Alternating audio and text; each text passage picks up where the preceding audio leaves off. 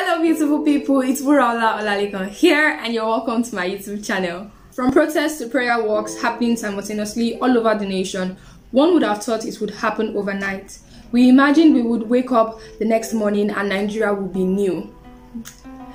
Really, like, while I was praying for Nigeria, praying on my own, praying with groups, joining prayer meetings, prayer walks, I had this picture, or let me say this movie in my head of how these corrupt leaders would be wiped away from the face of earth.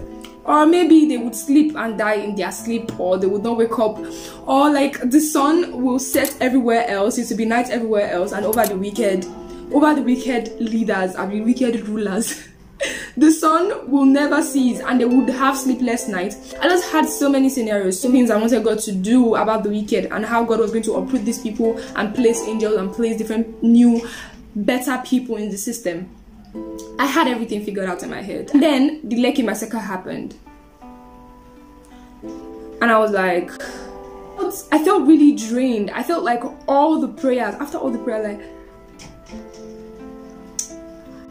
how did this even happen? Like, God, you should have done this, you should have done that. God, you should have prevented this. I just had so many questions. I felt everybody felt bad.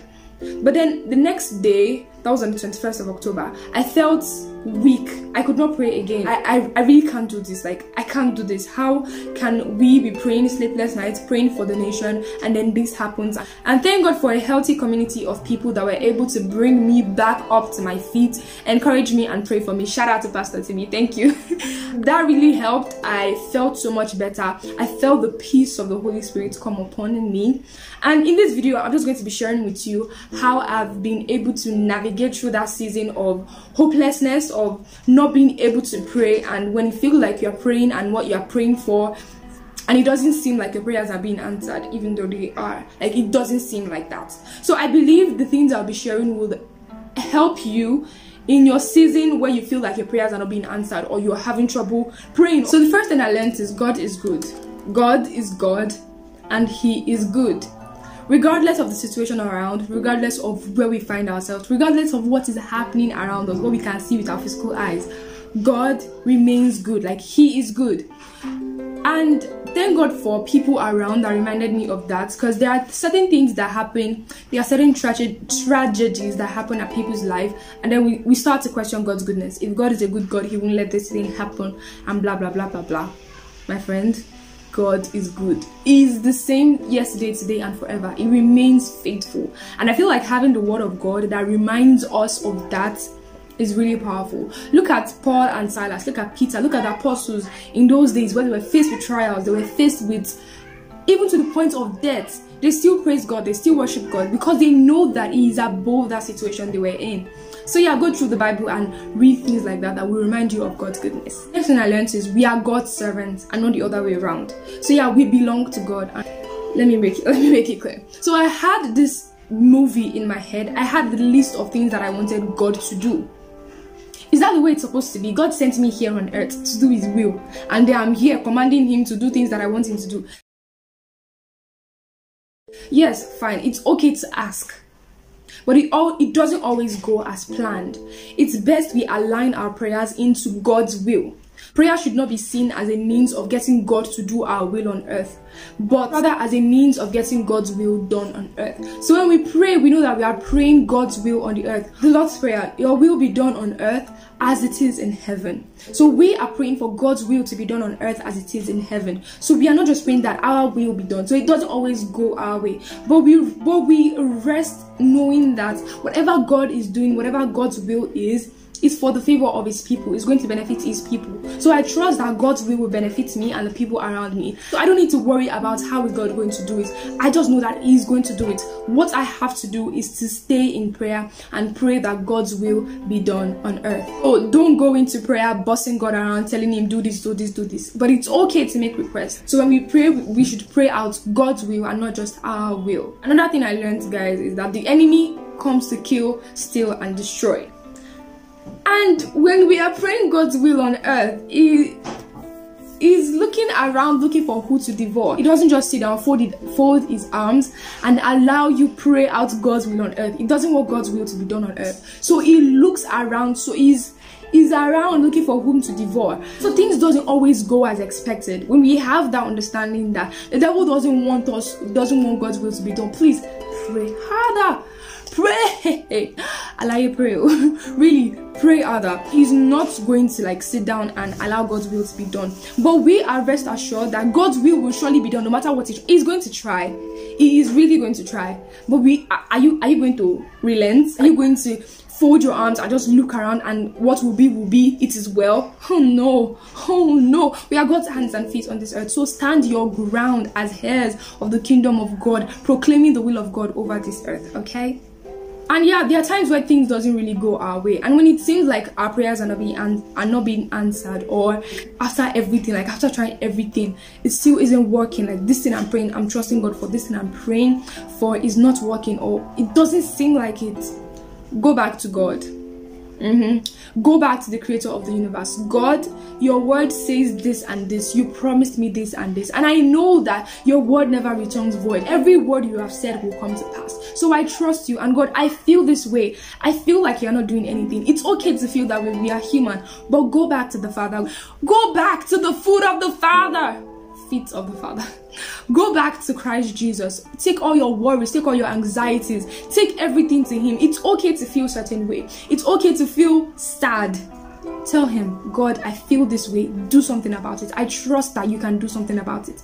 Please do something about it. Like, just go back to him. Go back to the Father. Run back to him. If he is wide, like his wisdom is far above our wisdom. So the best thing to do in situations like that is to go back to him. Abide in him and let him abide in you. Let his will abide in your will. Like, you know. And yeah, there are times where we feel powerless. We feel like it's what we see with these eyes. It doesn't seem like our prayers are being answered, or it just feels a certain way. If you feel this way, then ask God to open your eyes to see what he is doing. Push. Yeah, push.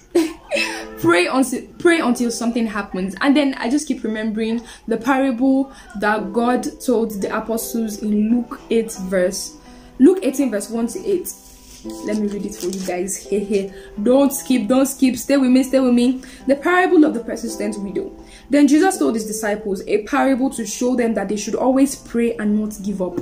Pray and not give up. Even when it doesn't seem like it, keep praying. Guys, your prayer is so powerful. I'll still go back to that. He said, in a certain town there was a judge who neither feared God nor cared about men. And there was a widow in that town who kept coming to him with a plea. Grant me justice against my adversary. That's like my prayer right now. God, grant Nigeria justice against its adversary. Like those people who have died, please grant them justice, Lord Jesus. For some time he refused, but finally he said to himself, even though I don't fear God or care about men, yet because this widow keeps bothering me, I will see that she gets justice, so that she won't eventually wear me out with her coming. And the Lord said, listen to what the unjust judge says. And will not God bring about justice for his chosen ones who cry out to him day and night? Who cries out to him day and night? Not once in a week, not once in a month, not once in a year, not on October 1st, not on 31st of December, not on 1st of November, not once in a blue moon, day and night. Will he keep putting them off? I tell you, he will see that they get justice, and quickly. Oh, thank you, Jesus. However, when the Son of Man comes, he will find faith on the earth.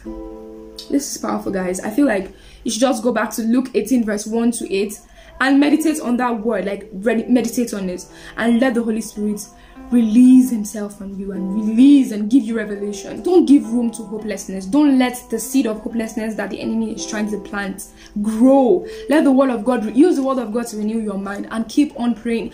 Guys, your prayer is so powerful. Your prayer is so powerful. There was a time where I didn't feel like praying, and then the Holy Spirit reminded me of Elijah and how the prayer of one man seized the economy. Basically, when he prayed, rain wasn't going to fall. He made sure rain did not fall. So he did not just pray that prayer once and stop. he kept on praying. So go back to the story of Elijah, learn from that man. Men, learn from him. Thank you guys for watching to the end. I just quickly want to say a prayer. Lord, we thank you for everything that is happening around, and even though it doesn't seem the way we want it to seem, we know that you are actively working.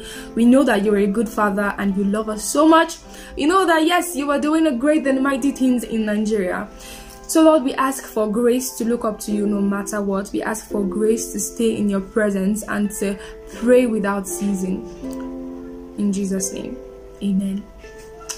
So yeah, thank you so much for watching, guys. Thank you so much for watching. And drop your comments in the comment section of how you've been able to pray through hard times when you felt hopeless or felt like your prayers are not being answered, what you've done, what has helped you, and what you feel might help others. So let me know. Let us have a chat in the comment section. If you enjoyed this video, don't forget to give us a like, subscribe if you are not yet subscribed, click on the notification bell so you can be notified when a new video comes up, and share the word. Share my previous video, share my videos, guys. Share, like, if you feel it's worth sharing, share it and let someone learn something. So bye guys.